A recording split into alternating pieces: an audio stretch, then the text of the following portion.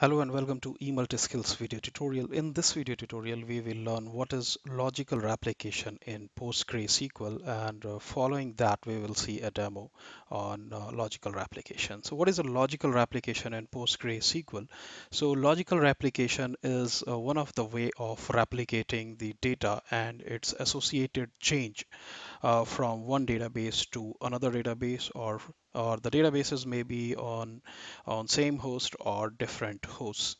So we are talking about the tables wherein the individual row is actually identified using the primary key. So any changes which is happening on to the table will be replicated from one database to another database.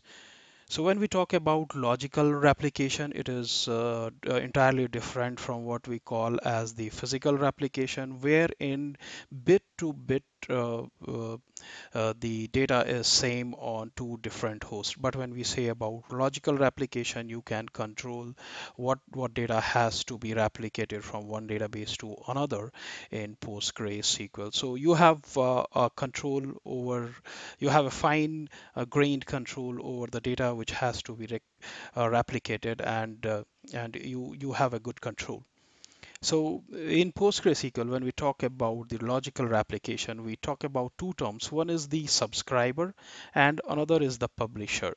So the one where the application connects in the particular database, that particular node is known as the publisher node, and wherever the logical replication is replicating the data, that is known as the subscriber.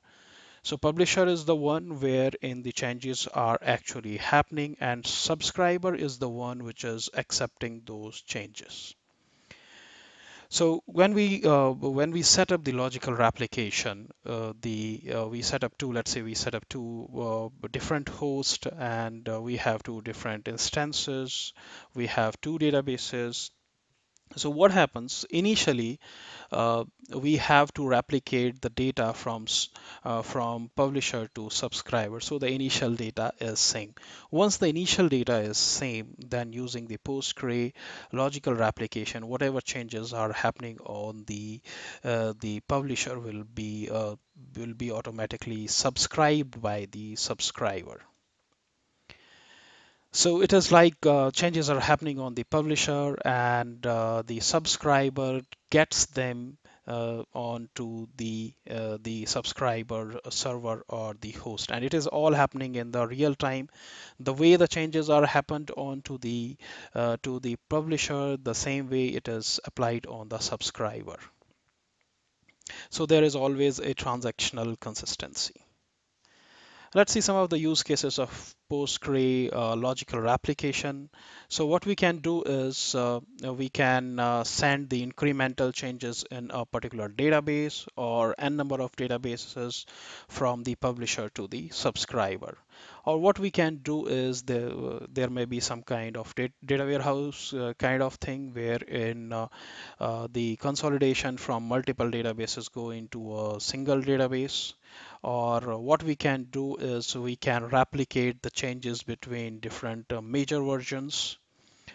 Or it is possible that I have a PostgreSQL instance which is running on Linux and another in Windows, so I can replicate the data from Linux to Windows, and whatever changes are happening, subsequent changes are happening, that one can be replicated on different hosts.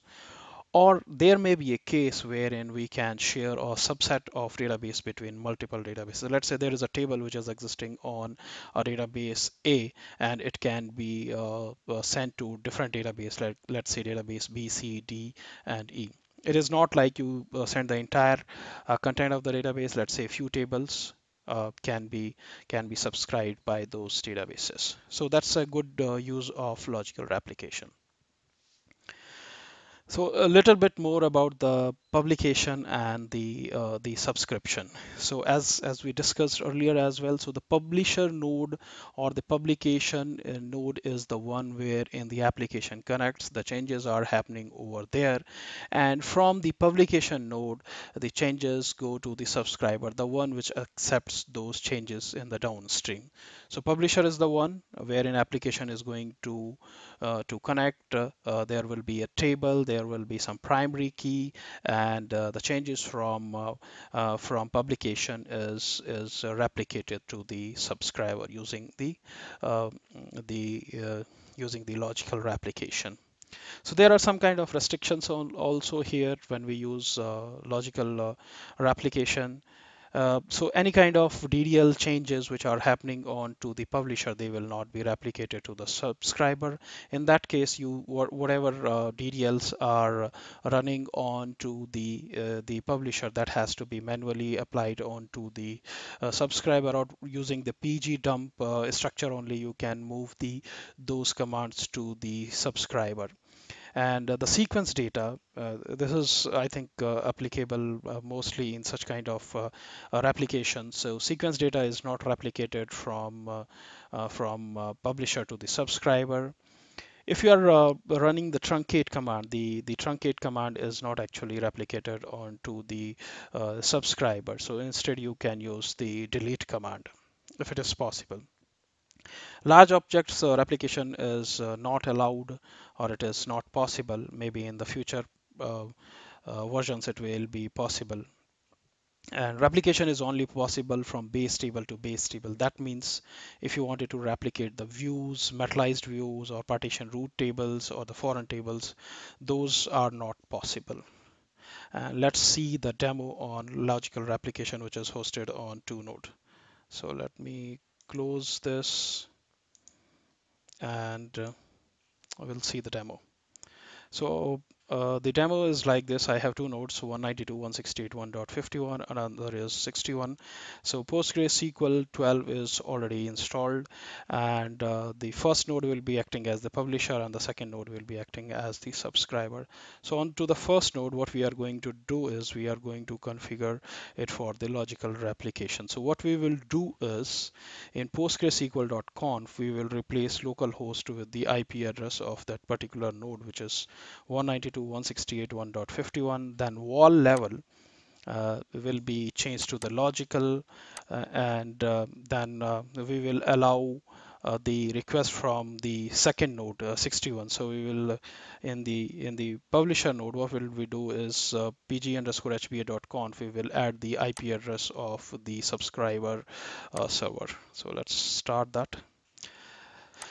This is my publisher server, so let's check the status. Sudo systemctl status PostgreSQL 12.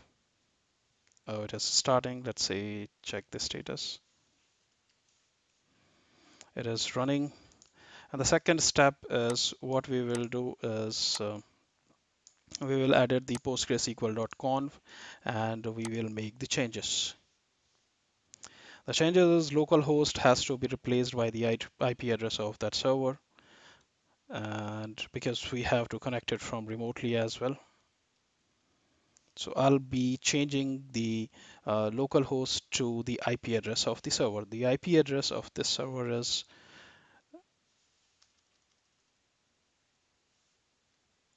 let me copy and paste the IP address. IP address is 192.168.1.51. So localhost entry has been replaced by this. And then we will go further to well. So well level has to be changed to logical. So let's change it from replica to logical. So it is going to capture all the changes which are happening on to the publisher database. And these are the only two changes. We are doing a basic logical replication. This is done. Then what we will do is we will add it pg underscore hba.conf. So this will make sure that the connection from subscriber server is allowed. So we will go to the section IPv4 local connections, and we will add the entry. So the entry will be host all databases, all users from 192.168.1.61 using the password method can connect. So we have to tell the publisher that this is going to happen, and you need to allow if there is a connection request from the subscriber server. This done. Now the next step is you will have to restart it because we have made some changes. Let's restart. Let's create the database user and the table. So we'll create a database with the name create database wrap db onto the source, which is my publisher. So you can see that database is created. Next, switch to the database, and what we will do is we will create a table, wrap table, which will have the ID, name, and price. Let's create this. This is created. And then we will create a role wrap user with replication, and login password is secret underscore password. You can keep any other password. This is a demo, that's why we are doing this. We can see that wrap user is created. Then let's grant all privileges on database to that particular user. This is done. Next,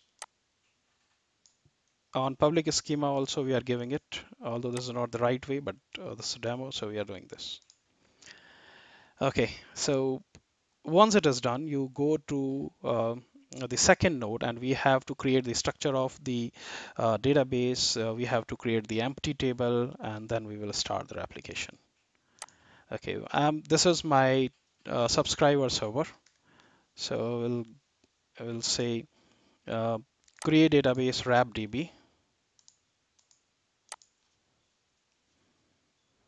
This is done. Then we will switch to wrap db database. RapDB database is created. Then we have to create the table. The structure of the table has to be created first because DDLs are not allowed. They will not be replicated. Then what we will do is we will set up the replication.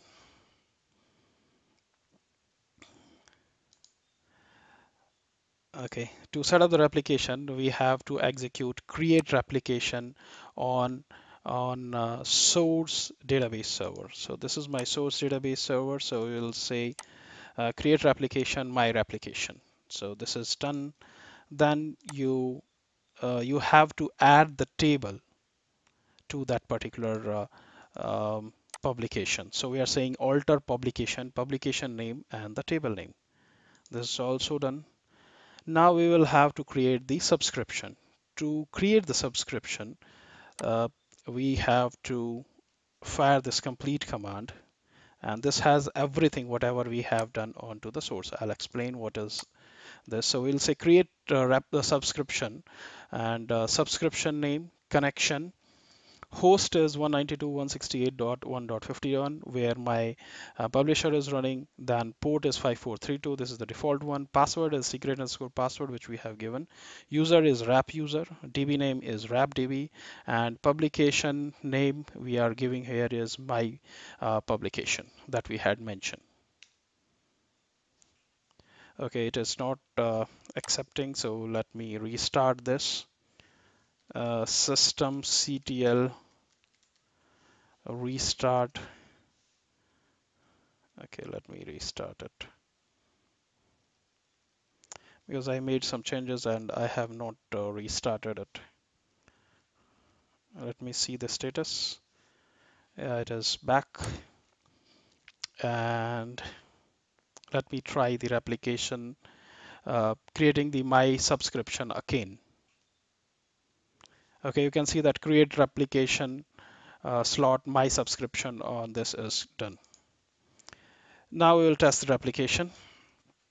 Okay, the table name is wrap underscore table. So let's say select a star from wrap table. You can see there is no row on to the target, that is my subscriber. On the publisher also, we will check it and there shouldn't be anything because there is, okay, let's switch to wrapdb and then we will say select star from, okay, there's nothing. Let's insert one row. We'll say insert into wrap table and the first one is ice cream. Let's insert this on the publisher. It is inserted. Let's check the status on here also in publisher because we have inserted it. Under the subscriber, fire the same command, that data should be replicated. You can see the data is replicated. Let's add one more row onto the publisher, and if you simply say select a star from wrap table, there are two rows onto a publisher, then there should be same on subscriber also.